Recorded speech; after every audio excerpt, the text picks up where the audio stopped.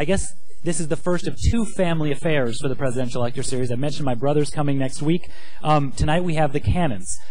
I'll start with the elder. Lou Cannon is a Dole Institute favorite, not just because he wrote what people of every political persuasion refer to as the definitive biography of Ronald Reagan.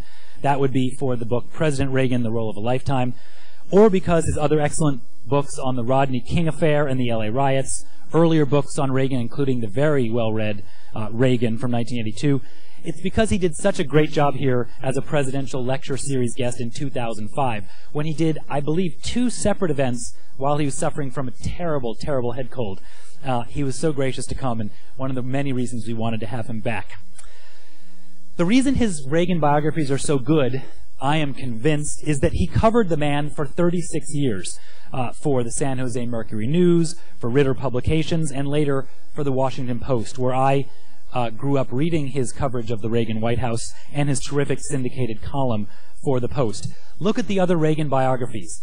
Edmund Morris is the official Reagan biographer. He had special access to all of these papers that the First Lady gave him.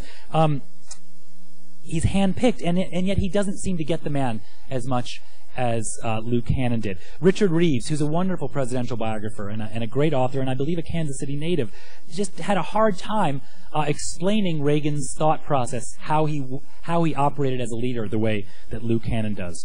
Some other things. He has been the Raznick Distinguished Lecturer in the History Department at UC Santa Barbara, which is just like KU, except it's actually on the beach, and a journalist in residence at the Annenberg School of Communications at USC.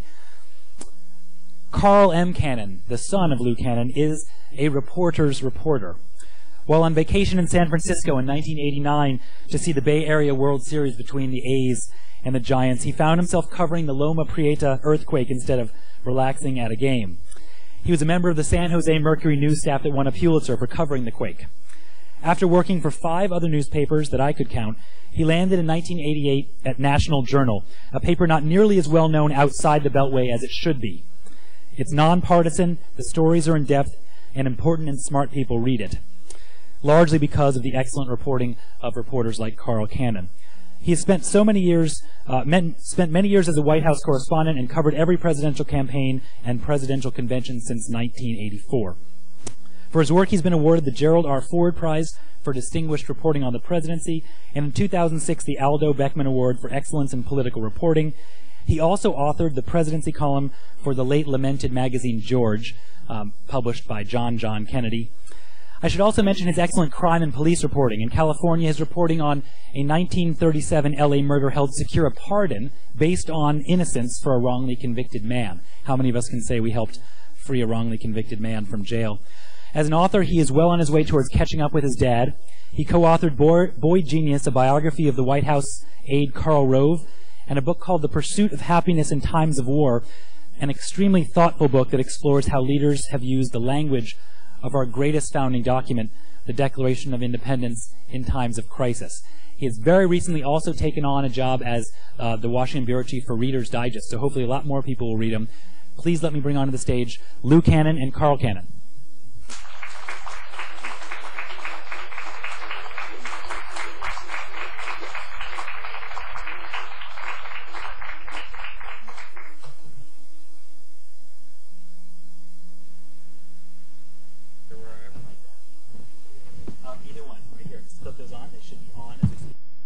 What gave the two of you the idea to write this book that we'll be talking about tonight, Reagan's disciple George W. Bush's troubled quest for a presidential legacy? And how'd you actually do the writing? Well, I'll do the first part of it, and then you do the second. All right. First of all, I want to thank Jonathan Earl. And hearing him give the introduction, my view is, why doesn't he just stay out here and talk about us? And we'll go somewhere and have a glass of wine. Carl and I were both Hoover Media Fellows at Stanford, where we've been before. The Hoover Institution has been kind to us. And we gave a talk there in, I believe it was March of 2006, if I've got the date right. And we were there together, and it was unusual to have father and son there together as as it is for us to be here tonight. And we gave a talk called A Tale of Two Presidents, which we were asked to do. The talk was about Reagan and George W. Bush, and the audience was sort of half Hoover, which tends to be conservative, and half Stanford alumni, which tends to be liberal. And both sides seemed to like the talk, so we decided to make a book out of it. Now, I think you have a more specific remembrance of it. He always eliminates this guy because we don't know his name. And yeah. But some guy comes up to us, some random guy afterwards. We don't know who he was this day. And he says, "That was terrific. You guys should do a book." And I said, I was polite enough. I said, yeah, pal, where's the bar? You know, I said, I have a job. Well, he's retired. He doesn't have a job. He says, I'll catch up with you. I want to talk to this guy for a minute. And he was just some drunk off the street, but but he had a good idea. Apparently. And so he came up to me, and at the bar he found me. My dad does find the bar. He's not a teetotaler. And so he said, you know, this guy says we should do a book. I think we should do a book. And I don't know, you know, in journalism, if Lou Cannon says he wants to do a book with you, I don't care who you are, there's only one answer. You say, sure, you get a contract, I'll do a book with you. He had a contract in about 3 weeks, and it started. The more interesting thing, in a way, is I live in Washington. I'm covering the White House. He lives in Santa Barbara. Semi-retirement. You should have such a retirement. He writes, and he's on a board, and he goes to the racetrack. He's busy. But we couldn't have done this in the old days. You know, we emailed chapters back and forth, and we talked on the phone, and the technology really made this possible. And not just the technology of research, and Jonathan knows this, historical figures. If you want to know anything that Lincoln ever said, ever, in writing, it's in the National Archives. Well, you can get it at your home computer. That's why there's all these books about the Founding Fathers, because you don't have to go to 17 different archives or libraries. You can do a lot of that right at your desktop. And so we were able to do a lot of research, and also to pass chapters back and forth. You didn't ask this, but let me just add this. At the beginning, there's a thing. We tend to see things similarly politically and journalistically because because I'm like him, but because we're not ideologues. We're not partisan. Yeah, that's good. And we tend to, we don't always have the same perception, but we go to the facts, and that's kind of how we do it. But still, we had different writing styles. And at the very beginning, the first chapter, the prologue, which I turned in and he hated, and the first chapter that he wrote. But anyway, it's funny, we passed these things back and forth, and by the end of it was just seamless. The last 5 chapters we wrote without much discussion. He did one, I did one, he did one. The book came out, there's 5 chapters, and there's 10 chapters in the book. He wrote 5, I wrote 5. Yeah. And I'll tell you something you don't know. My mom called, and my dad and mom have been divorced for a long time, but she called from Florida the other day, and she'd read the book, and she said, I can't believe this. She said, I know stuff he had to write, and I know the part you had to write, and I've seen, but it sounds like one voice. How did you do this? And I didn't have an answer for it. No, that's remarkable. I don't really know how we did it, but apparently we did do it, because she's a tough critic. And actually, just from someone who doesn't know your writing styles well enough to be able to tell who wrote each chapter, there's not like, oh, this chapter is one guy and this chapter is the other. Yeah. It's very seamless. Yeah. So you either had a good editor or you really did it well I actually wrote the chapter. I think about this book that we wrote the entire book, because we did write the book together. I actually wrote the chapter that's called Reagan's Disciple, that deals with which it's the sort of the concession chapter in the book. That if you don't like George W. Bush and you're a conservative, you'll like this chapter, because it gives him credit. Again, if you're of his view on the judicial appointments, he's had a more profound effect in the judiciary than any president. He's nominated about 2/3 of it. He's gotten 2 reliable conservative appointments, which neither his father nor Reagan ever did, and we give him credit on taxes. Again, if you have that view. Now, Carl and I were on but it does sort of show. I'm obviously no George W. Bush fan, but it does sort of show that George W. Bush can't even get credit from people who agree with him. Carl and I were in the first week of this month on the stage of the Conservative Political Action Committee, they have a convention. It's CPAC, it's called. It's an annual convention. And we had a sort of disastrous appearance. Vice President Cheney came early and interrupted our panel, which had to then be reconvened. Later we got stuck on the dais while he spoke as sort of props for Cheney. Later, there's a book signing, which is this, now disembodied and 3 hours removed from the speech. And George Romney withdraws during this. Mitt Romney, sorry, I do that all the time. I knew his father. Withdrew during the book signing, and so it wasn't a particularly auspicious. But it was a good story. Day. But during the panel, there's a guy named Al Regnery. He is the biggest conservative publisher in the country, the Regnery Publishing Company. And Al is although he and I disagree about everything, he's a very good guy. And I make this point about the judiciary, and he says, I've got to disagree with my friend Lou on that. And his point of view is that who Bush really wanted to put in the Supreme Court was Harriet Miers and Alberto Gonzales, and only us conservatives persuaded him to nominate these two Roberts and Alito, which is not exactly the story of what happened. I can't catch a break. But the point is, here's this guy. He can't catch a break from anyone. He can't get a credit even for when he's done what the people who think this is all important want him to do. And Al Regnery taught me a lot that day. Well, on to one of the other arguments of the book. We've had one other father-son combination in the White House, and when John Quincy Adams succeeded his father, John Adams, a lot of what he spent doing was trying to vindicate the Federalist views of his father, who was a great founding father and who, by 1825, had really sunk in people's estimation. Why, when George W. Bush is inaugurated in 2001, is he not trying to vindicate his father's one-term presidency the same way, which was not a catastrophe? I mean, he lost his re-election bid. Why do they come in, the George W. Bush administration, saying they're emulating Ronald Reagan's presidency, not George Herbert Walker Bush's? Because Ronald Reagan is the icon. He's the iconic president. He's not only the most conservative president, he's really the first successful Republican president since Eisenhower, whom a lot of people thought wasn't a success as a Republican, but as a war hero. There's no other president.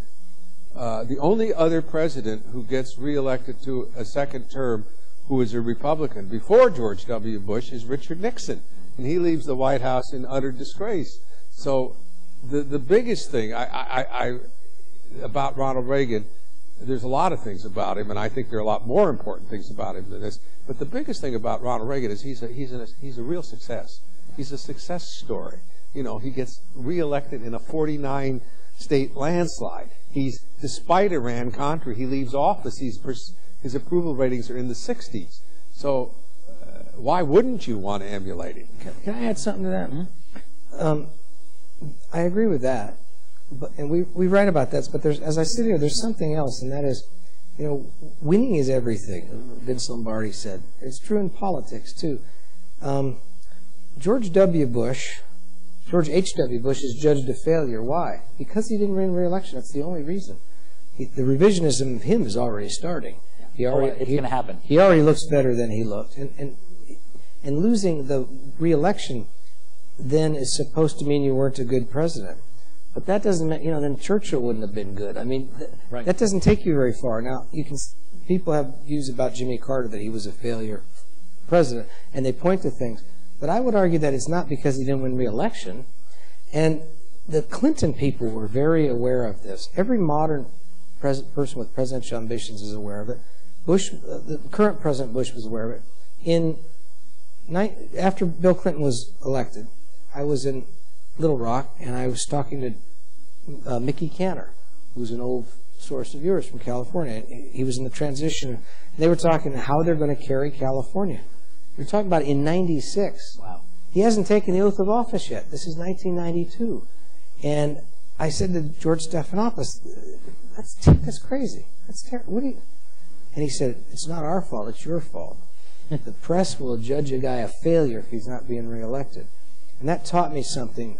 And so, in another sense, this Bush was pressed from the very start to distance himself from a father in a way that we don't examine this in the book, and this has occurred to me later, but it's in a way not his fault. Yeah. Well, to take people in the audience through some of the arguments in the early part of the book, which policies of the Bush administration, especially early on, were an attempt to carry over the Reagan years? And in what ways did they stray? Taxes starts with that. Yeah. When Bush ran for office in 2000, he basically had a minimalist platform. He was going to cut taxes. His rationale for that changed, which is interesting. And I don't mean he had a visceral reaction against taxes. But first of all, he said that there was a surplus from the last year of the Clinton administration. There was a surplus, and the Democrats, Clinton people said it was their responsibility. The Gingrich people in Congress said they did it. Well, both of them did it. But there was a surplus. And Bush said practically as a proposition that if you leave that money in Washington, it will be spent. That was a very kind of Reagan formulation. It's the old Republican formulation of the taxes are your money. Yeah. And so you're giving back, your money to the people rather than spending it like government somehow wasn't part of. But by the time he gets into office, of course, there's not a surplus. In fact, there's a risk. And so Bush has his second line of argumentation is that it's immoral to spend more than 33%. That also was kind of Reagan-esque in a way. He never quite explained why that was the magic number, but the number is just too high. A third of your taxes goes to the government. People these audience would nod. Yeah, that's too much. Yeah. And then when he takes the oath of office a couple months later, there's a recession. And now his line of argumentation is this will help spur spending. This will make the recession less deep and of shorter duration. He makes that argument, and interestingly, that's the argument that carries the day. Alan Greenspan goes up on Capitol Hill and says, kind of funny, Greenspan, he said, well, this won't hurt anything. Well, the Republicans say, this is great. But I realized then, they're all supply-siders now. All the Republicans and half the Democrats. And this is a funny thing, because when Reagan starts talking about supply-side economics in 1980 and introduces this poor guy with his poor hapless name, Arthur Laffer, the Laffer curve, and by the time the Democrats quit laughing, it's law. Yeah. And Reagan had somehow gotten it through. Yeah.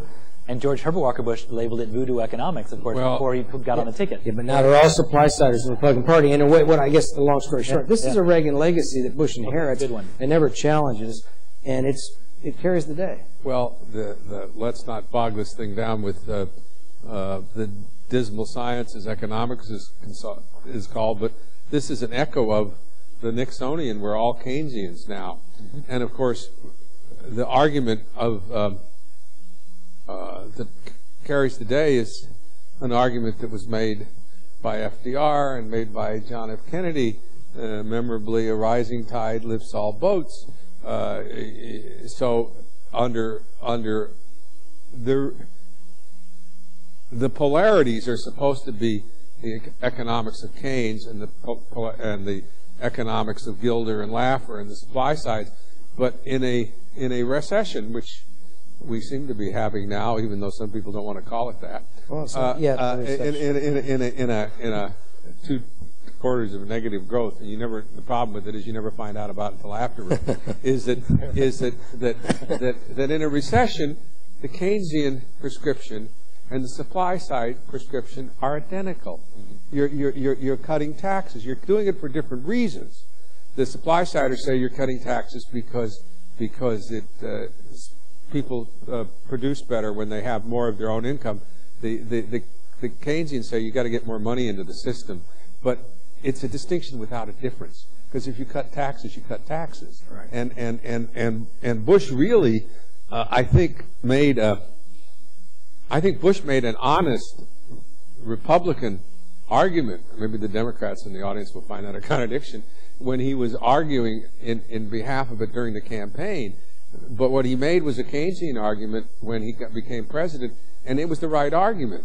It was the right argument. That doesn't mean you have to agree with every tax thing, because the economy needed that. And as a matter of fact, it produced results. It produced results in the economy.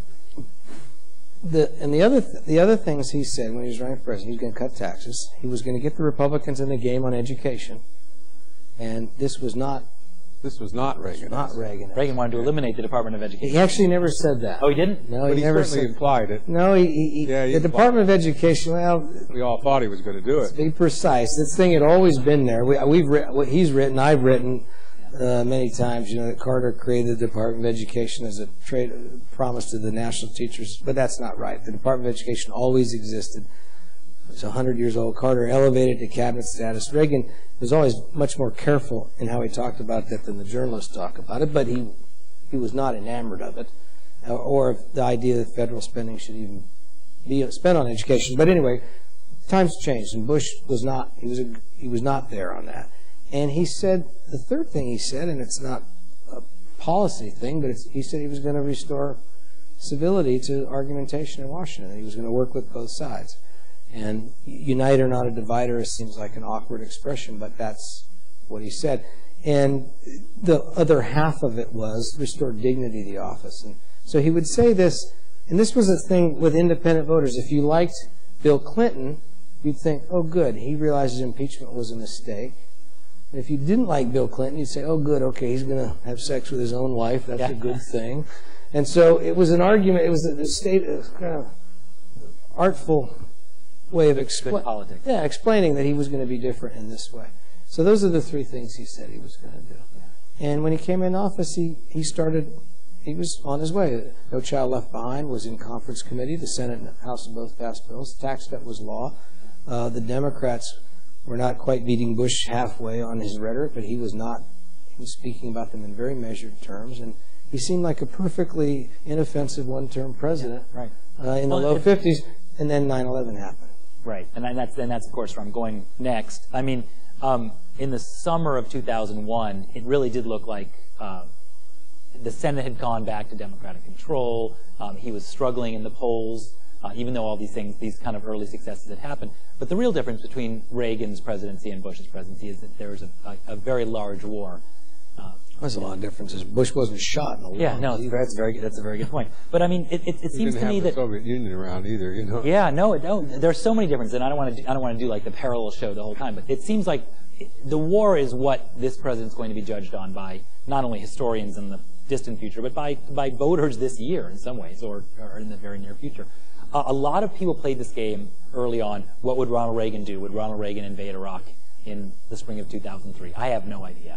But I'd love to hear what we have especially an idea. we do. Yeah, you have an idea, and then You start. Yeah, and then just to follow up, I mean, don't ask to follow okay, yet. Well, you go ahead. You'll forget. Okay, you go ahead. You go ahead. Well, I'll interrupt you later. Answer, and you'll forget to follow. I'm going to start. He's going to pick up, and we talk about this. We give Fidel Castro length speeches on it, so please cut in and interrupt.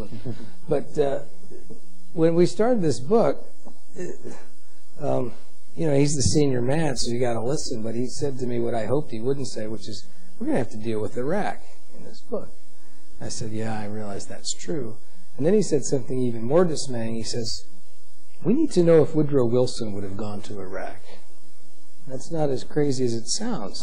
No. Because Bush was being criticized from the left and the right. This Woodrow Wilson thing was being...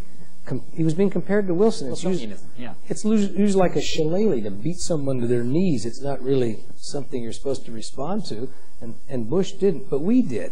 And so we decided, first of all, this great rhetoric. And so I'll be succinct, but and then I'll have my dad say, because he did this. Because I'm less succinct. we first had to talk about the rhetoric. George W. Bush's rhetoric about freedom in the world, and we had to examine that.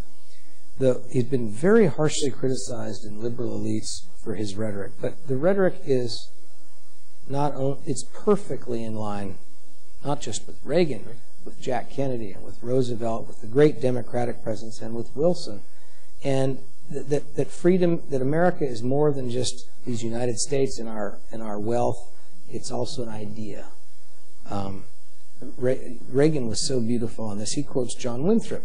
in Reagan's on a hill. Reagan's farewell address, he talks about the city on the hill. He says, "I never really said what I meant," and then he proceeds to say, "It's a shining city on a hill. If it had to, and anybody can get there who wants to be there, and it's freedom, and it's democracy, and it's activity, and if it has to have walls, the walls have doors. Anybody who can come can open those doors." It's one of the most beautiful. I wish Robin was here. It's one of the most beautiful statements that American presidents ever made. Well, Bush talks this way too. When Bush says, freedom is not America's gift to the world, it's God's gift to every man and woman in the world. My liberal Democratic friends always tell me, "Oh, this is terrible. He's got one foot in the New Testament, the other on a banana peel." But that's not right. He's got both feet planted firmly in the Declaration of Independence. That is natural rights. That's what our country's always believed in. And the great presidents have been as evocative about that, and Bush was. The question comes, how do you bring freedom to the world? And this is when Wilson's famous thing, "I'll make the world safe for democracy." This is the idea that you can go abroad and send fighting men and you can accomplish this goal. And this is blamed on Wilson. And Wilson is thought to be, by conservatives, to be naive about the League of Nations, and by liberals to be too quick to send American troops. They both criticize Bush for being like Wilson. And so what we do in this book is, first of all, we examine whether Woodrow Wilson would have gone to Iraq. My dad writes this chapter, and if you read the book, I commend it to you. It's the best chapter in the book. It's a very original thing to have come up with. And I'll give away the ending. No, Wilson would not have gone to Iraq. And then we take the Reagan example, and the whole book's about this, but I'll give you one thing. I'm stealing your story here. That's all right. Okay. My dad got a hold of these minutes. I can filibuster on this thing, and you can summarize it, so go ahead. Yeah, okay. There were some notes of Reagan wouldn't go to Panama. Do you remember this? Right. He was asked to go to Panama. George H.W. Bush did, and Noriega was opposed, and a few hundred people were killed. But Reagan wouldn't do it. The chiefs came to him, and then and finally Ed Meese, and my dad got these minutes. Jonathan mentioned Edmund Morris.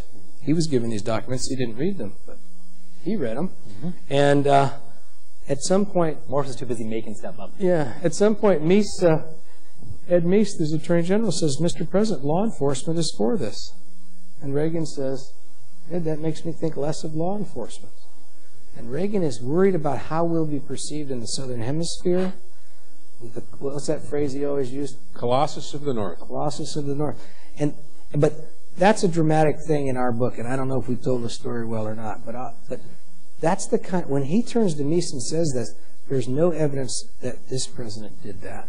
There's no evidence that this president thought, "Wait a minute, and all right, we're going to invade Iraq, but what if it all goes badly?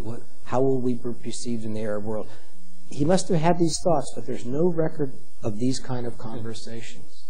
And the only thing we found, and all of the top people, Cheney, Rumsfeld, even Colin Powell, is Powell going back and telling Larry Wilkerson, his aide, "What if we do all this and we invade Iraq and we go and there's no weapons of mass destruction?"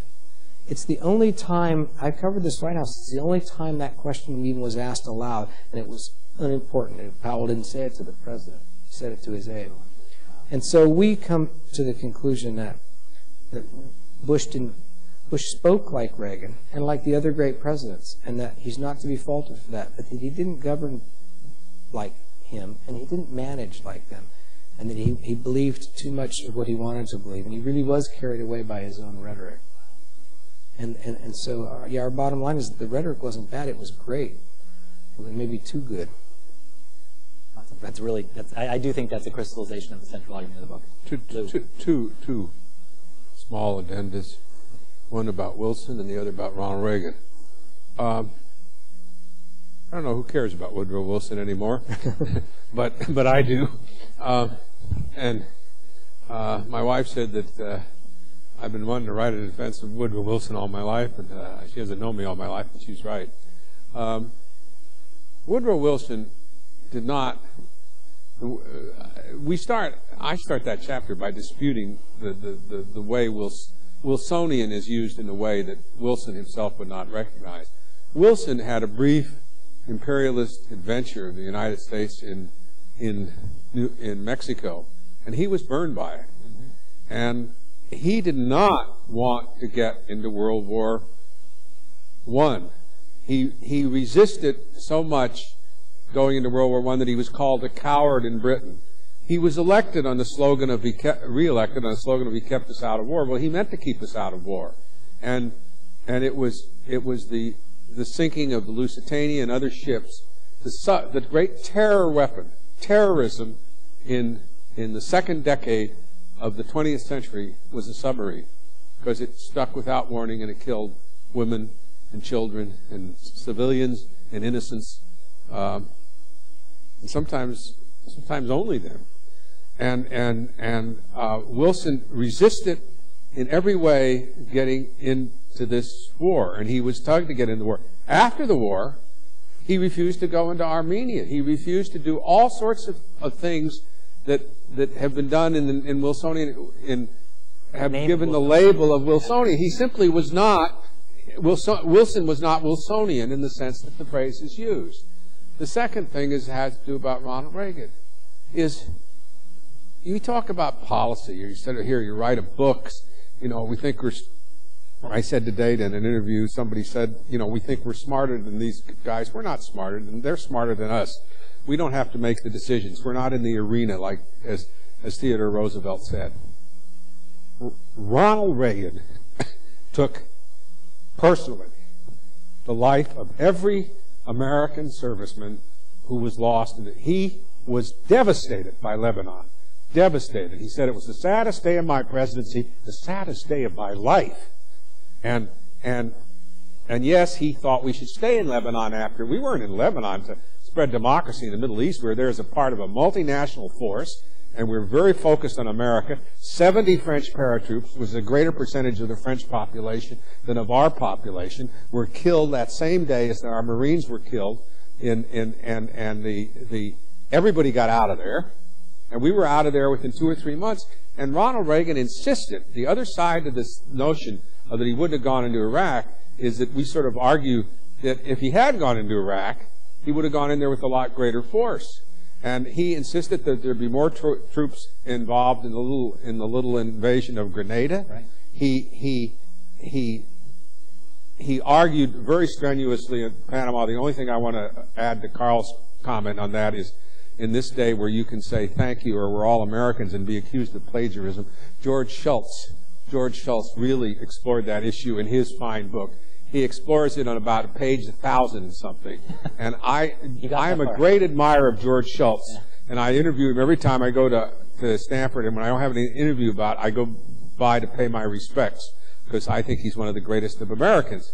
And I didn't have the guts to say what I'm going to say to you all now, which is George Shultz said to me once in one of those interviews, he said, I mentioned the Panama thing. He said, nobody ever paid attention to that. And here's what I thought.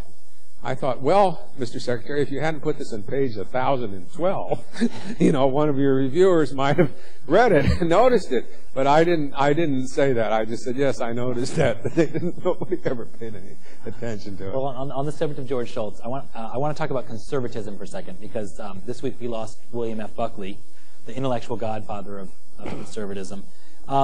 I went back and read some old columns today. And the guy wrote 5,600 columns, so I had to pick and choose. He really turned on this war. The intellectual godfather of conservatism thought that the invasion and occupation of Iraq was the antithesis of conservatism, I think is how he put it in the column I read. And yet the people that planned this war, I would guess, I think were more or less conservative people. I'm not going to call them neo-conservatives, but they're conservatives. What's the difference between the conservatism in foreign policy that you're describing, Lou and Carl, of Reagan? The idea I'm not going to have these adventures that I can't back up with large numbers of force. I'm not going to do this or that. What was it that was not conservative about George W. Bush's foreign policy, and especially the Iraq adventure? Let me start with William F. Buckley, and then I'll let the second part of that. Carl can do much better than I. To be against a war, or to be for a war, to put it your way, is not to be conservative necessarily. There's been a lot of conservatives who have been against a lot of American wars. Holmes Alexander, who was a conservative icon as a columnist, was highly skeptical of the Korean War. Bill Buckley's focus, and I should say that I had a real pang at his passing, because when I was starting out as a reporter, writing my first book, I wasn't starting out as a reporter, I was starting out as a book writer. I wrote letters to a whole bunch of famous people asking what they could tell me about Reagan or about the other guy I was writing about, and most of them didn't reply at all, and most of them sent forum letters. And Bill Buckley sent to this obscure young reporter at the San Jose Mercury News an introspective letter about Reagan, and he didn't know. Reagan was governor then. He didn't know whether Reagan would be a good president or not. He raised some questions about him, and I always sort of have this personal feeling about Bill Buckley, because he bothered to answer a letter to me, whom he didn't know at all and wouldn't have. But Buckley was always a thoughtful guy. He, remember, he debated Reagan on the Panama Canal treaties. He thought we should have signed the Panama Canal treaties. He led the way in calling for the legalization of marijuana, which was an outrage when National Review did it. Sure. He was skeptical of the Contras, although he later changed his view about them. He was not, Bill Buckley did not automatically think that going into war was a conservative thing to do. He felt it was necessary to oppose the Soviet Union. He regarded we were the Third World War in the name of a famous column written for that National Review by James Burnham, and that was Ronald Reagan's focus.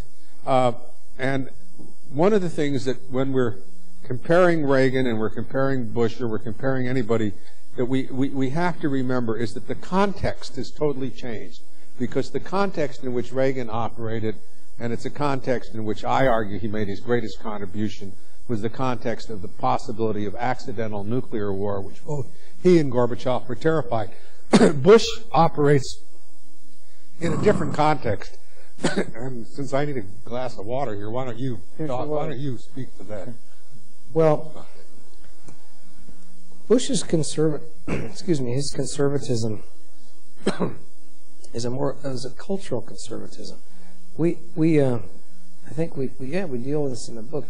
The old Republican Party that was centered in the East, the bankers and the Rockefeller Party, this became a bad word to some of the Reaganites. But you can chart the evolution of the Republican Party through this one family, the Bushes. We do. And From Prescott Bush. From Prescott Bush, W. Bush, yeah. who's very good, who's a good friend in the Senate of John F. Kennedy. He was a New England senator from Connecticut. He was on the board of Planned Parenthood. Actually, he was the treasurer of the precursor organization. It had some Birth control. Orwellian name, Kill All the Babies, Inc., or whatever. I'm making that That's up. not true. No, it isn't. I'm being facetious. But no, it was some kind of Orwellian. Yeah, I don't know. Yeah, it's in the book. Anyway, but his son, George H.W. Bush, and he had other sons, but this family of these three men occasionally he and Barbara would send a small check to Planned Parenthood. He moved to Texas. He struck out on his own. He developed a taste for country music and pork rinds. Those are perfectly legitimate tastes, and notwithstanding the wonderful insult of Molly Ivins, who once said that George H.W. Bush was not a legitimate Texan, and the proof was that he used the word summer as a verb and had little whales on his wore blue ties with whales on them. That no Texan would ever do that. Well, I called her. I was a reporter. I called her up and I said, as a source, I said, Molly, I'm quoting you on the record. Is George W. Bush a Texan? And she, left weighing hard bitten old broad, and she says, yes, damn it.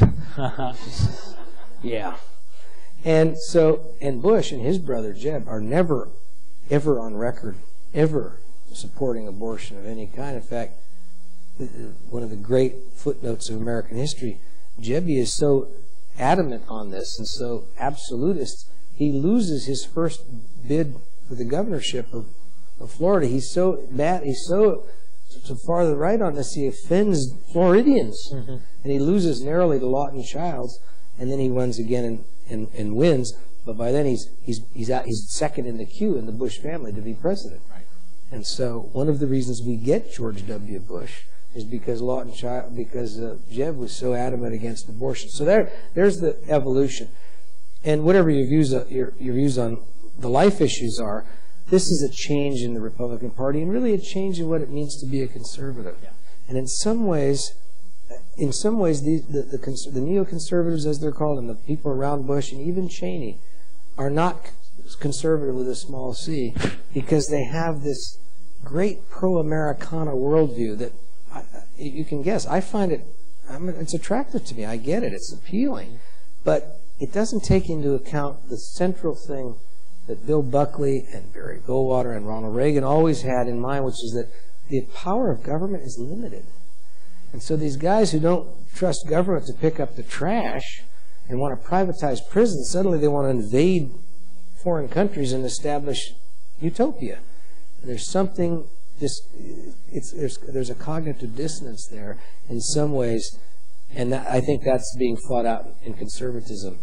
And they haven't, there's going to be a new generation of conservatives, and I don't know whether they're going to be on this. Yeah, that's a big question. Yeah. Can I stay with this conservative idea? Because it's something I think a lot about. The generation of conservatives that Ronald Reagan joined, you remember he was a New Deal Democrat, but the generation he joined, which was the Goldwater generation, was conservative in a sense that I understood it growing up. You didn't want the government in the bedroom or the boardroom. Ronald Reagan in 1967 signed what was then the most permissive abortion rights bill as governor, as passed by any state. And at the time, this is long before Roe v. Wade, and all of us felt, and I must say I felt then and I feel in retrospect, that it would have been better had this decision been fought out in the states rather than to have a national fiat, which made Lou, did more Republicans in Sacramento support this law? Oh, well, that's the point. The Republicans were far more supportive of this permissive abortion bill than were the Democrats. At that time, the fault lines were almost entirely on religion. There were more Roman Catholics. I'm a Catholic. There were more Catholics who were Democrats, and there were many more Democratic votes against this than there were Republican votes. In fact, when Ronald Reagan, who was been governor just 3 or 4 months, and he told me in '68, it's the only time he ever told me this about anything, that he would not have signed that bill if he'd have been governor a year later, and I absolutely believe him. But Ronald Reagan was beginning to have second thoughts about it and waffle on it, and the Republican legislators forced him to bring it up for a vote, forced him to pass it. One of the smartest Republicans in the Senate, he was a guy named Donald Grunsky, and he was a lawyer and a good, really smart guy. And his argument for bringing up the abortion bill and getting it passed is, let's get this issue behind us.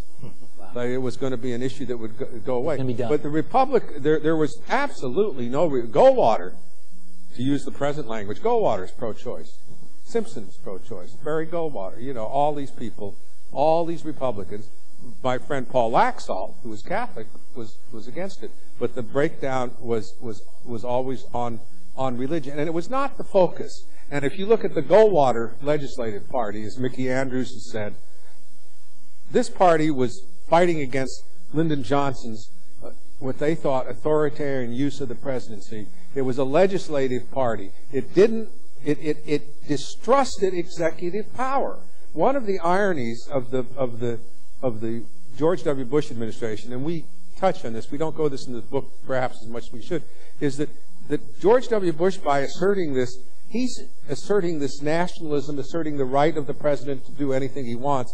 He's really asserting things that FDR asserted, that LBJ asserted. He's not really asserting if you take the Goldwater view of things, or the early Ronald Reagan view of things, he's not asserting, in my view, what are our conservative values. But I absolutely agree with my son Carl here, as I do on so many things.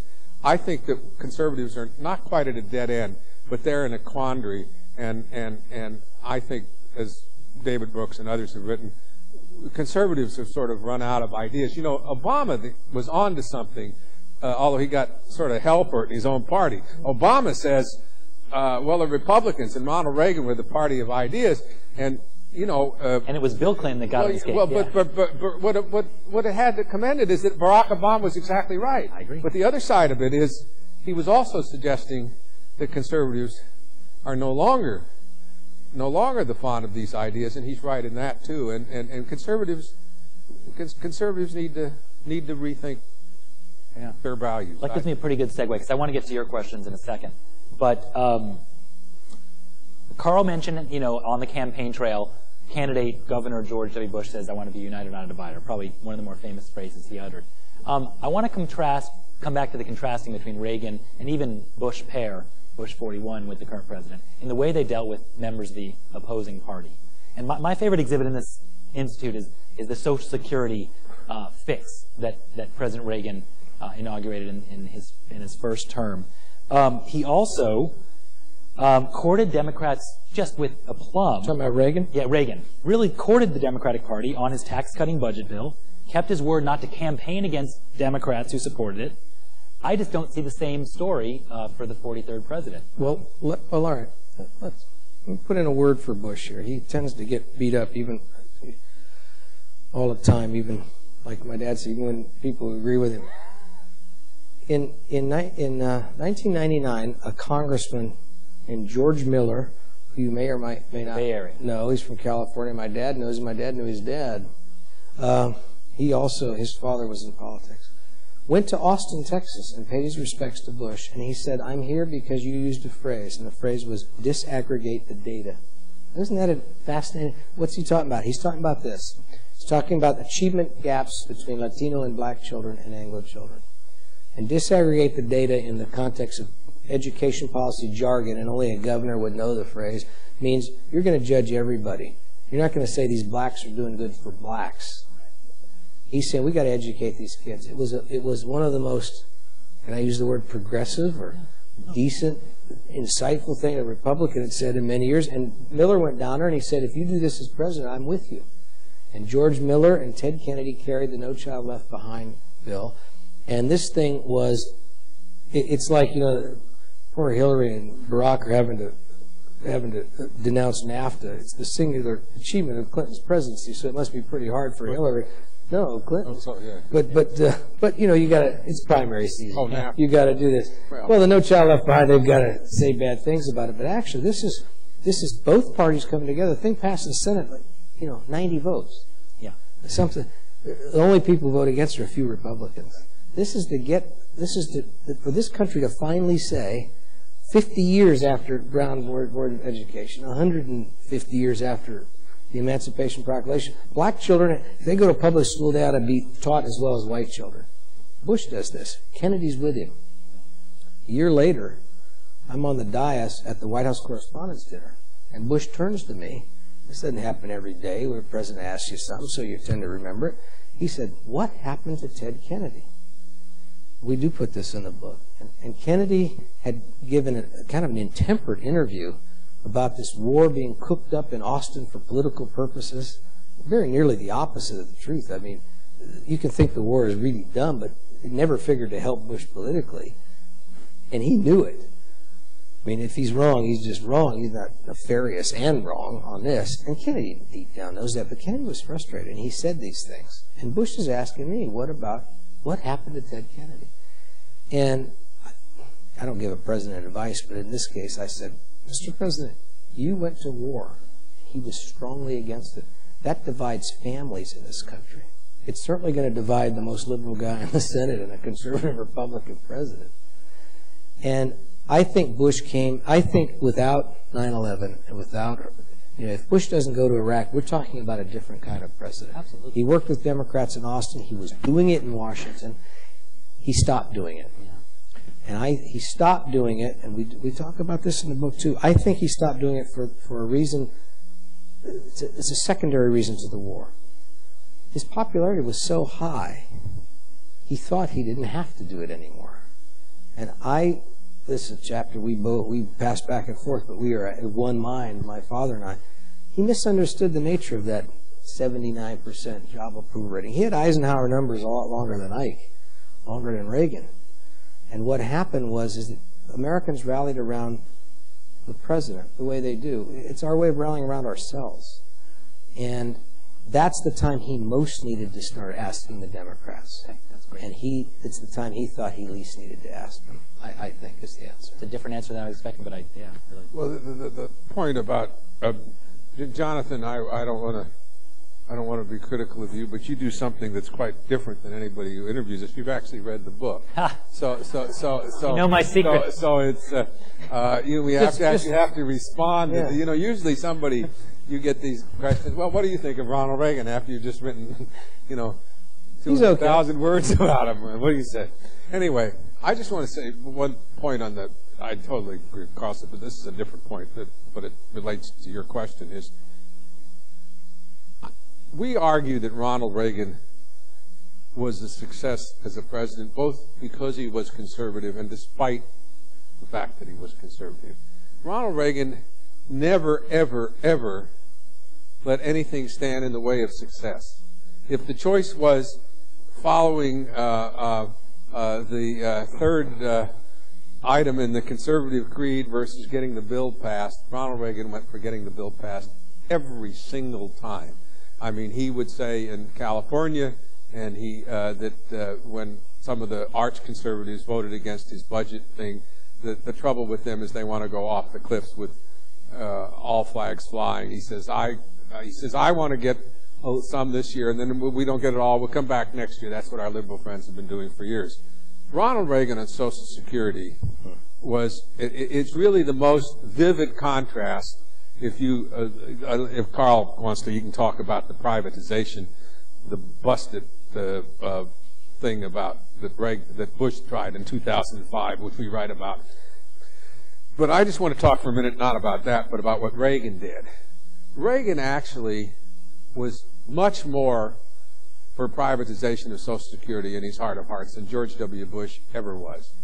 But Ronald Reagan absolutely, in fact, Ronald Reagan was kept off. The Goldwater's aides wanted to keep him off the platform speaking for Goldwater because they thought he was too controversial on Social Security. Now here's the guy, a candidate, Goldwater, who said, let's lob one in the men's room of the Kremlin, and it managed to scare half the people half the people in America, and the Goldwater's people thought Reagan was too controversial. But Reagan told me, I quote him in the very first book, he says, well, we can't talk about Social Security, he said. Barry proved that. But Ronald Reagan, in his heart, Ronald Reagan thought Social Security, he'd go through this long-winded stuff about how we didn't invest enough in it and how look at the slow return. And he tried in the first year of his presidency, they tried a couple of little end runs around Social Security. They got slapped down. The Republicans were so embarrassed they repudiated it by unanimous votes. So what did Ronald Reagan do next? Next, he appoints a commission headed by Alan Greenspan. He works closely with Tip O'Neill. He puts Jim Baker inquired about as they say, the vice president's job is to inquire solicitously on the health of the president. Jim Baker inquired every week solicitously on the health of that commission. And what does that commission do? It comes back with a compromise. It advances the age of Social Security, which the Democrats didn't want to do. It does some things not for many years in the Republicans don't want to do. Carl is very good in quoting Karl Rove about how contemptuous the Bush people were of this. It was just incremental change. This incremental change made Social Security solvent for an entire generation. And it was signed off, and then Tip and Reagan are in the Rose Garden hugging each other. You couldn't stand it. It wanted to make you go out and throw up if you knew what they really thought about this. But the truth was, it was a terrific achievement. It was a terrific political achievement. And Ronald Reagan was a practical person. And Ronald Reagan did not let ideology get in the way of success.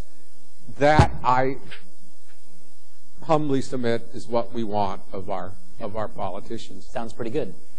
Well, what Rove said to me in an interview for this book, which he boasted about how he wasn't going to let Bush talk to us for this book. When I asked him why, he said he thought it was unfair to compare someone to Reagan. It was like comparing somebody to Roosevelt. I don't know if you've ever been in this situation, but I sat there and I thought, because he hadn't given me anything, I thought, boy, that's a quote I can use. And I didn't act like I was happy. I had the tape recorder running. I said, okay.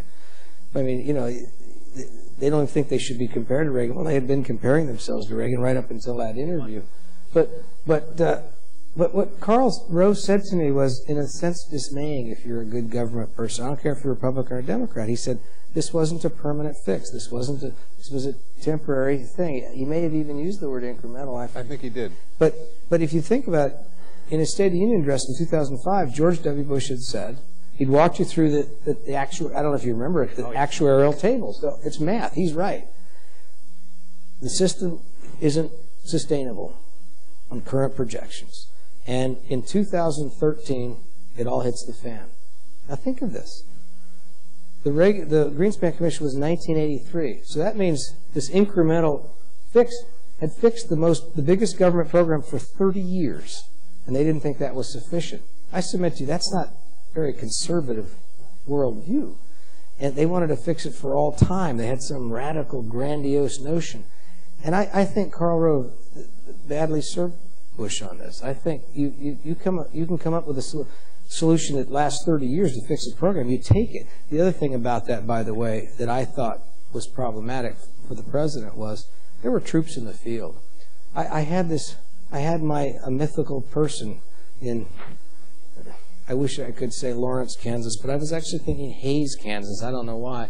Who was watching the television thinking, leaning forward and saying, oh, you know, watching Bush's speech and walking through the numbers, and then he gets to the punchline. The punchline is 2013. This is, we're going to have to fix this. And he turns to his wife, this guy, and says, who's got a nephew in Iraq, and this guy works down the feedlot with as a son in Afghanistan, and he says, we have troops in the field. Why are we even talking about this? And that was... Very good. I want to leave time for your questions. And we have two interns in the back, correct, with handheld mics. If you have a question for either Cannon, please raise your hand and we'll get you a mic as soon as possible. Surely there are some. Way up here in the front, Mark.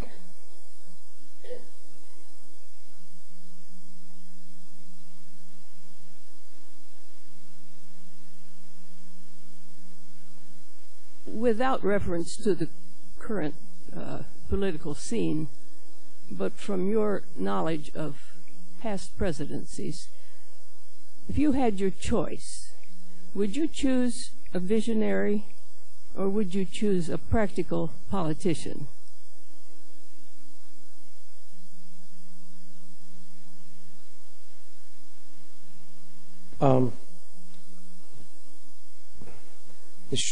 The short answer to that is that those are not mutually exclusive traits. Reagan was thought to be a visionary. And that's the surprising part of this book, other than finding out that at 50 years of age, I could still learn from the old man about writing. It was how practical Ronald Reagan was. And so, if your heart, you said don't reference the campaign, but if your heart tells you Obama and your head tells you McCain, that's an interesting, I don't mean you particularly, but that's what we're going perhaps facing. That's an interesting thing because actually Barack Obama is very bright. He's this Harvard lawyer. He's always been a star, an intellectual star. And John McCain is this war hero who gets your heartstrings. So really, I think I'm looking for both of those things myself. And I don't think you can find them in one person. My answer would be that you want a president, if we can't see around our corners, you want him as Walter Lippmann once said of de Gaulle, you want somebody who can see across the room. So you want somebody who is not just tactical. To my view, to get this out of the clouds, I was and remain critical of President Clinton because I thought he was a very highly tactical president, and some of his tactics I agreed with and others I didn't, and some of his goals likewise. But it didn't seem to me that he had, to use Bill Buckley's phrase from that long ago letter to me about Reagan, an enduring perspective. We've had a lot of presidents who do have an enduring perspective in my lifetime. Franklin Roosevelt, Truman, Eisenhower, in some ways, in respects to Johnson, although he was undone by the war, Ronald Reagan. And I think that what I was talking about being practical wasn't in your view of government or where we're going. Ronald Reagan gave these long rhetorical expositions and talked about America in this classic way as a city on a hill. I was talking about governance. When the question came to governance, you have to make practical decisions. That's where I do think that Rove and Bush following him went wrong in 2005. I think they would have been better to invest the popularity they had then in tax reform than in privatization of Social Security, which really nobody wanted, deep down. So it's really hard to make that choice, because you want a visionary, but I guess what you want is a visionary who's practical in office. Great answer. Professor Eblin up here has one.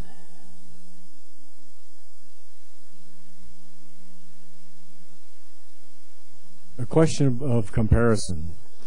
Ronald Reagan always seemed to me to be a man who was speaking from heartfelt philosophy, whereas George W. Bush, in his inarticulate way, seems to be a man who is speaking what he's heard from someone else. Is that a fair characterization? Well, it was said of Reagan at the time. Endless criticism from the left about how he was a puppet and other people were pulling his strings and he couldn't. And we're all guilty of this, but a lot of the people who extol, the liberals who extol Reagan now, we quote some in our book, some of them are our friends, to criticize Bush. They had nothing good to say about Reagan at the time. And you don't always know whose words they were, but in that speech, that Shining City on the Hill speech, the Reagan farewell address, there's a subtle little dig in it against his own speechwriter, Peggy Noonan, who was going around taking credit for that line. And Reagan, nobody remarked on it at the time, even the greatest Reaganologist in the world, but Reagan prefaced it by saying, I've been using this phrase all my adult life. Well, that means Peggy Noonan was in short pants, so it wasn't her. And of course, the line, Kennedy used to quote it all the time because it's from John Winthrop. And John Winthrop, 1630. And John Winthrop, well, he's quoting the New Testament. And he doesn't say shining city on the hill, but he says you'll be a beacon, you'll be a city. And Winthrop is talking about, to the Puritans, it's a sermon he writes on the boat before he's ever seen America. He's not only saying what America is, but how we're going to present ourselves to the rest of the world. We're a country before he's landed. And to Reagan, what this meant, what it means to me, is that America was more than an idea. That America was more than a place, that it's an idea. I actually think Bush gets that at his core. I don't think there's anybody there telling Bush is a prickly guy. He doesn't like being interrupted. He has a cell phone. I wish I could show you this cell phone. I have it. It's the same daggum thing. It's a talisman. I can't get rid of it. My kids laugh at me. This is so last year. It's so last decade. It's so last century. It's got no camera. It's got no antenna, in fact. And the reason it's so beat up is that it went off while I was asking Bush a question on the ranch. And I thought, I turn it off, but I kept turning it louder and louder because it was new and I didn't know how it worked. And finally, in exasperation, I threw it over my shoulder and it landed in a cow patty. And it's never been the same. Bush, but Bush laughed, but he must have dressed down his age. They mentioned it to me for months. But anyway, and he didn't laugh because it went off. He laughed because it landed in the cow patty. He thought that was fitting. These guys can't tell Bush to say anything. I mean, there's a lot of reasons to criticize this guy, and the gap between his set pieces, those great State of Unions that Mike Gerson writes, and his off-the-cuff remarks can be startling. But this is Bush, and in a way, Bush's critics take him off the hook in a way. The first thing, he's stupid. Remember that? That was the first argument. Well, he's an idiot. Well, all right. I didn't go to Yale and Harvard, so I will not call him an idiot. And then it's, well, he's evil. Well, okay, then if he's evil, all right, well, That's a conversation stopper. Well, they should have invaded Iraq because that's an evil thing. I mean, so what? But if you take him at face value, and you say these are his words, and he believes this, and I think that's what we do in this book, then you judge him by his results. I guess that's what I do. So, I mean, I don't really know what's in his heart. You can't. But I've been around him, and I think you couldn't get this guy to say anything he didn't want to say. And the closest thing I saw to was that gay marriage deal. Remember that? When he comes out against gay marriage in the campaign? He didn't like that. Yeah, I was there. He was physically uncomfortable. It was the only time I ever saw him. He looked unhappy. He knew he had to do it. And, Kerry did the same thing. And we knew Kerry's views because he was on record as supporting gay marriage in Massachusetts, and he felt he had to do the same thing. I called Karl Rove up, and I said, hey, congratulations. You've taken the candidate. The one great thing Bush had is comfortable in his skin, and now you've made him look uncomfortable and like a bigot to boot. Boy, Rove gave me an earful for that. I probably went a little too far. But that's not my criticism of Bush, that he's being told what to do. The question, though, is did Dick Cheney have too much influence in this White House? And I think that's what you're getting to. And that's a good one. Can I filibuster a little longer? Sure. I'm taking my little evening snooze. Okay. we had this chapter in the NBA President. Here's the guy. He's the MBA from Harvard, and he patterned himself. I won't give you the whole chapter, but he's going to be Peter Drucker. He's going to be the guy who delegates and makes clear goals, delegates, hires good people, supports them. I argue in that chapter that our publisher wanted to take out of the book, but we fought for it. He didn't even do it. He didn't follow Drucker. But there was an interesting thing we left it in after we rewrote it. We thought. Okay. But leaving Drucker aside, this thing about Cheney having all this power was a management thing. It didn't work. We went to see Cheney in 2003. We had lunch with him, and I was doing a piece for National Journal on the vice presidency and the evolution of it. Cheney knew this. My dad was going to do a story for the New York Times Sunday Magazine about Cheney himself, that the Bush White House in its infinite wisdom decided not to cooperate with at the last minute. So that piece never ran. But I said to Cheney that when Truman became president, he'd only met with Roosevelt a couple of times alone. That he didn't know what Stalin had been promised at Yalta. He didn't know much about the atom bomb. He didn't know any of the things you'd need to know to be president. And Cheney knew about this. I said, how many times have you met with him alone? And he reaches in his pocket like this, kind of showy. He has a paper like this. And he reaches in it, and he pulls it out, and he says, 1, 2, 3, 4, 5, 6, 7. 7 times today. Today. Yeah. And boy, alone. We all thought that was great, man. David Broder and me and him and everyone, this is good government. And Cheney went on and explained it. I'm only serving this guy. I'm not going to run for office. He knows it. Everybody in this town knows it. I don't have to deal with some chairman from Colorado who wants to make money, or some Republican, functionary in Iowa.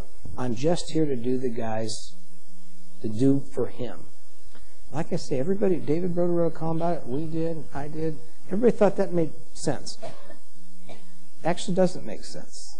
Now we know. This is the beauty of this, what we do. You think about these things. Here's why it didn't make sense. 2 reasons. The first thing is, if Cheney is, if he's really an uber chief of staff, which is what he was, well, that's problematic because then, first of all, what's Andy Card? He's a deputy chief of staff, or something less. And so when Andy Card goes to Bush and says, you got to get rid of Rumsfeld, which he did, it's not really the chief of staff talking. And the second problem is, the vice president is a constitutional officer, so Bush can't really fire him. So you have this problem, very basic problem of management. If Cheney's the CEO, what's Bush? Who's the chairman of the board? I submit to you that the president can't be the chairman of the board. And the other problem with it is that if the vice president running for office, guess what? If he'd have been on that phone with that Colorado chairman or that Iowa political hack, they'd have said, hey, you know what? We're not real big on this Iraq thing. And it turns out that the vice presidency has another political role that very little understood. It's understood now. Having that guy want to succeed you is another check and balance within your own party and within the country, and you have to know what the grassroots is thinking. So if you were getting to that, that's... And on top of all that, he selected himself. Most Machiavellian thing I've ever seen in my life. That's not quite how it went. Okay. But no, Bush wanted him all along. Bush wanted him. You might know that more than I. Here's our argument in the book. Yeah. But I want to say to the gentleman who asked the question, if you write long enough and cover things long enough, you realize how little you know. Every year sort of subtracts from my knowledge. And I know less than I did when I started out. And one of the things I don't understand, maybe Hedrick Hertzberg once reviewing a book of mine in New Yorker, praising it, his only criticism of me was that I'm not ideological enough. And that may be the problem, because I don't understand, and I understand less than I used to, why people who disagree with, I understand partisanship. I think partisanship is really important. I don't understand why they want to denigrate the default position of Republicans about a Democrat is he's a liberal, as if that didn't cover a multitude of sins. The default position of Democrats wanting to put down a Republican is that he's stupid. Eisenhower was stupid. Reagan was stupid. Ford was stupid. At least they didn't say it. Nixon can say one thing. Nobody ever said he was stupid. No. And now Bush is. And I think that is stupid. I really think that is a kind of denigration. And I don't know why anybody would want to denigrate. Carl knows him. I don't. I knew Reagan very well. I don't know George W. Bush at all. I've met him a few times, thanks to Carl.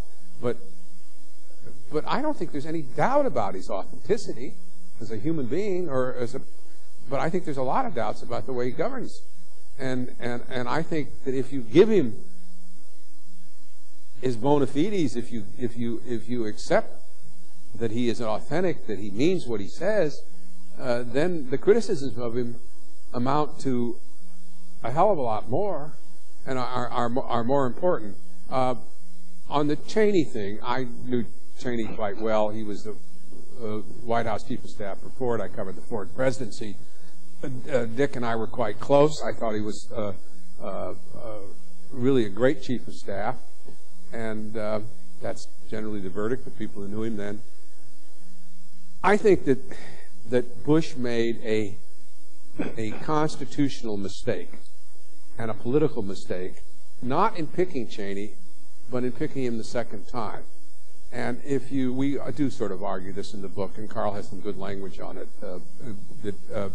in the book. But one of the things that our system does, it keeps the vice president unimportant, which he should be, so he's never a rival center of power for the president.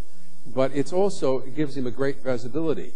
This is the first election since 1952 in which there is no one running for president. There's nobody who has been a vice president or a vice presidential candidate or president, and so we're really starting anew. And all these people who Bush or Dole or Gore, or Mondale, everybody wants to be.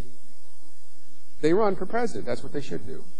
And Cheney, by picking Cheney, who was disqualified for health and other reasons, but mostly for health reasons, from becoming president, the Bush administration shut itself off from the future. It said effectively, here we are, and here we go, and no further. And it wasn't like Luther nailing those theses to the wall either. It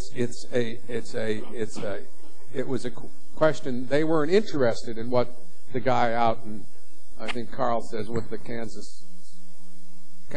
in Kansas thought about the war, or what they weren't They weren't looking to the future. The other side of this Panama debate, which we examined, is I think Reagan was absolutely right, but Reagan lost the argument. George H.W. Bush wants to go in after Noriega. Why? Because George H.W. Bush is running for president of the United States, and he doesn't want anybody to say he's weak. So all these people are clamoring against Reagan, and even if that debate sort of argues against the general proposition, at least they were talking about the next presidency. These guys have not been talking about the next presidency for 4 years. They haven't been talking about the future for 4 years, and that's why they're the past. And one of the reasons for that is they didn't have a vice president who was eligible. Now, Dick Cheney has his faults, as we all do, but Dick Cheney is loyal. And I don't blame Cheney for this. I blame President Bush. And President Bush said, I want to put somebody else in there. You pick, Governor Pawlenty or Sanford or Charlie Crist wouldn't have been around at the time, but anybody. Cheney would have dutifully stepped aside and supported him, and he could have had a say in the next presidency. But there's that Bush loyalty gene too. That's the loyalty gene. Yeah. I want to leave plenty of time for you guys to buy this wonderful book and for the Cannons to sign it in the back around the corner. So I think we have time for one more question. Scotty has one up here. Or do you have one already picked out? We can do both of these. Okay, fair enough. Two more to go. We'll answer this more briefly. Here and then Scotty.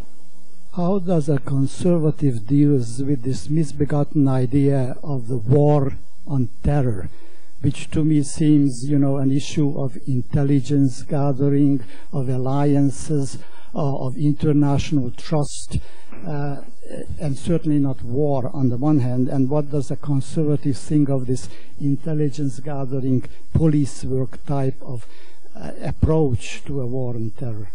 I'll give a very brief answer, and then let Carl, because I don't do the heavy lifting on it. Here's my problem with the war on terror. In every war that we've been engaged, we have sort of set civil liberties aside. There was a Truman aide who talked about setting aside the Constitution in order to preserve it. Lincoln's suspension of habeas corpus is well known. While I defend Wilson on getting into war, Wilson's administration is indefensible in what it did to radicals during and after that war. But the problem is that with the war on terror, if the war is truly an unending war, if this war is going to be with us forever and with every president forever, then it seems to me you have a real problem with suspension of civil liberties or anything else, because when does it end? We knew there was an end time, to use a religious phraseology. We knew there was an end time to World War II and to the Vietnam War and the Korean War. We don't really know whether there's an end time to this war and the war on terrorism we're talking about, not the war in Iraq. So all of that too. So that's what gives me pause. I don't have a great answer to it. Well, I'll just add one thought.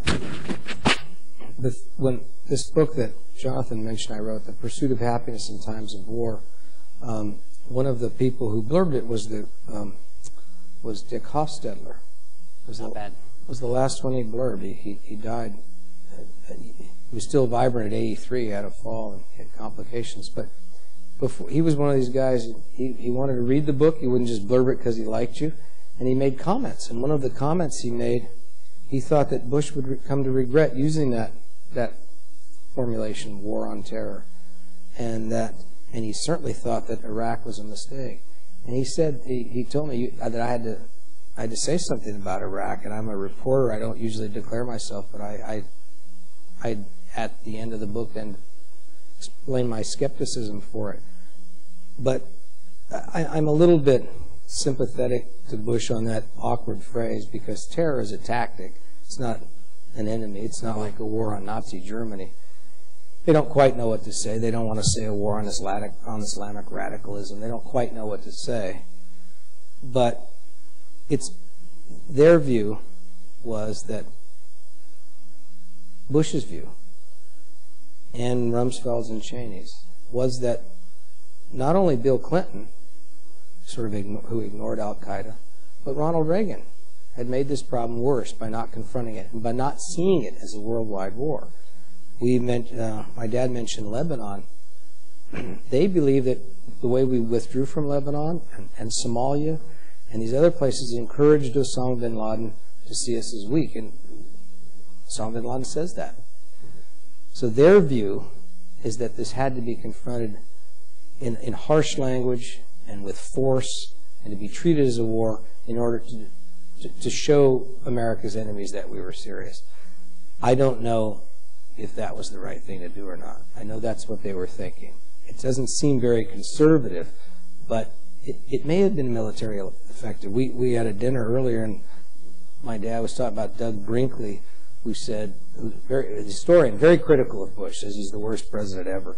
But he said, one way that Bush could be considered in the future a better president than we consider him now is if there's no more attacks. At this CPAC conference we were at, we got trapped up on the dais. Cheney gave this fiery speech. We were there. Everybody's applauding. We're not applauding. We're not trying to pretend we're not even there. We don't want to scowl either. We just want to not be there. So we did our potted plant imitation. But Cheney said something interesting. He said that there haven't been any more attacks. And he said this is not an accident, it's an achievement. I'd never heard him say it so bluntly as he said it. And I thought to myself, well, that's an idea I'm going to have to try on. Is that right? And if it's true, what have we paid for it? And I think that's what we'll be sorting out for many years to come. Now, there's a lady here who had a question. Yeah. I just didn't want to let her get shut out, and then we'll... Scotty up in the second row. Thanks. We can all hear you better. It would seem to me that it's very difficult to govern America anymore. We are so diverse that it makes it difficult, and I think we're conflicted that great many of us say we do not want a president that governs by polls. And when we get one that doesn't, we're very unhappy. Don't you think it's very, very difficult now to govern in America? I think it's extraordinarily difficult, and in my dotage here, I've become sympathetic to presidents more so than I ever was when I was writing about them on a regular basis. But I think what makes it difficult is not just the complexity of the world and the partisanship, but that as a country we have been for the last decade and a half, you can argue how long it's been, but for a considerable period of time now, we've been very evenly divided. There's a guy, a political scientist at Stanford, and we both know him, named Fiorina, who argues that the country isn't as polarized as the politicians are. I don't know whether that's true or not, but I think it's very difficult for a president to forge a successful coalition in a 50-50 country, and without putting in any word for him, because I've not decided on this election myself, but I think Barack Obama has at least thought about this. And if you look at the Obama rhetoric about the Republicans, and it's a little bit reminiscent of Bush's, isn't it? About a uniter instead of a divider, is that, although he's not using that phrase, is that he's at least dealing with the problem that in order to govern successfully in this country, which is as closely divided as we are, we have to figure a way to build coalitions that are not 51 to 49. And we have to do that in part because the Senate, you need to get 60 votes, but you have to do it, I think, in a larger sense, because the country needs to feel that they've got a president who is, in the old phrase, president of all the people. And no, it's not going to be easy. I'll just add one sentence to that to paraphrase another candidate who's running for high office this time. This polarization is real in politics, and it's going to take a president to fix it. And both John McCain and Barack Obama seem to understand that. Hillary Clinton's running a different kind of campaign right now, but I suspect she does too. But how you do it is not easy. Bill Clinton did a poll on where he should go on vacation. Martha's Vineyard or Wyoming. The public chose Wyoming. That was the wrong decision. He didn't know what to do there. He doesn't fish. He doesn't ski. He was bored out of his mind. He really needed to be at Martha's Vineyard. And the Bush people made a lot of fun of this, but they're the other extreme. 22% say Iraq's a good thing. Well, screw them. Yeah. Well, somewhere between those two extremes. Maybe you're right. And Ken Duberstein, who was chief of staff for Reagan, so he's not a neutral person, but he argued that you got to have the people with you to do big things, and ignoring them means you can't do big things. And Ronald Reagan didn't take any polls, but Ronald Reagan knew that. Yeah, well, he had a good sense of that. Let me thank our first father-son tandem to the Dole Institute. Bravo.